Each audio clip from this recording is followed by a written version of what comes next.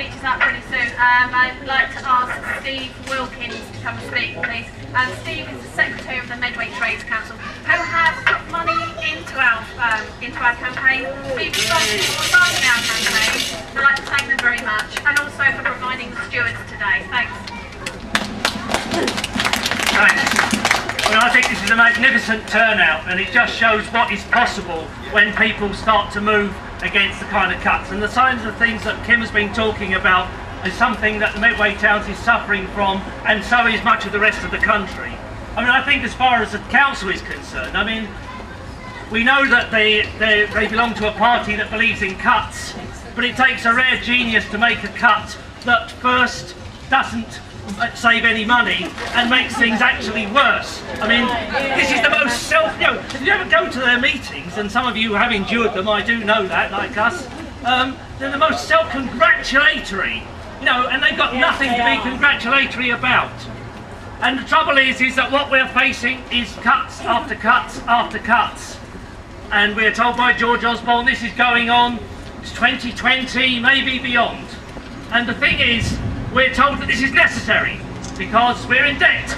And the only reason we're in debt is because the banks gambled with lots of money and we bailed them out.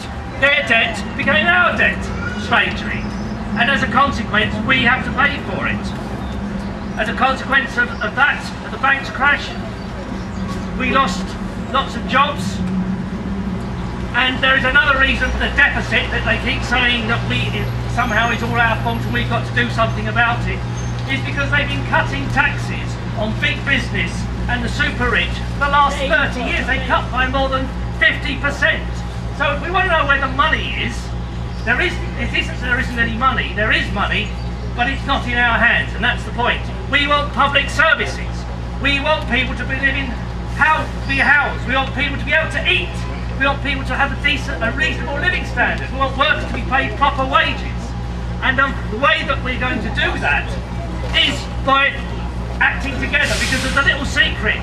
And the secret is that without us, the ordinary people, the people who actually physically produce goods and services, the people that run things have got absolutely nothing. Yes. And it's the kind of thing that we're doing is the kind of thing that can make them change their mind. We have the power.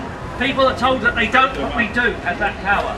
And there's some other things that I think is an absolutely fantastic campaign, and enormous congratulations to the people who've been forming it, like Kim and the others who've been running this campaign. It is very magnificent. There are other things going on. I would like to say that on Monday, probation officers are coming out on strike at 12 noon to defend the probation service that the government crazily and incredibly dangerously wants to hand over to private companies like G4S, as we all know, done so terribly well. They're coming out at 12 noon, the office on New Road next to the post office, delivery office.